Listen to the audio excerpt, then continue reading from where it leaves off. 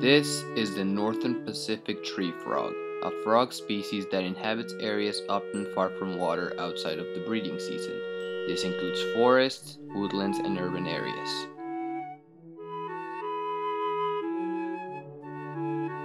It is currently extirpated, meaning it is locally extinct.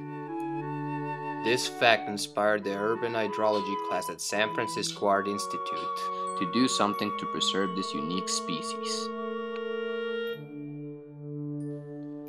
With the knowledge gained throughout the semester, the students were determined to improve the use of water at SFAI.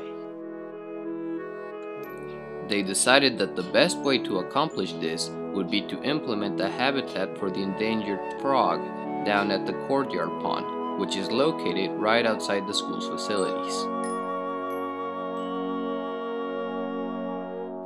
With a few modifications, this pond could become the perfect habitat for these frogs. The northern Pacific tree frog once lived in this region. Bringing it back and simulating its natural environment is a small but important step towards restoring the environment and the quality of life for these species.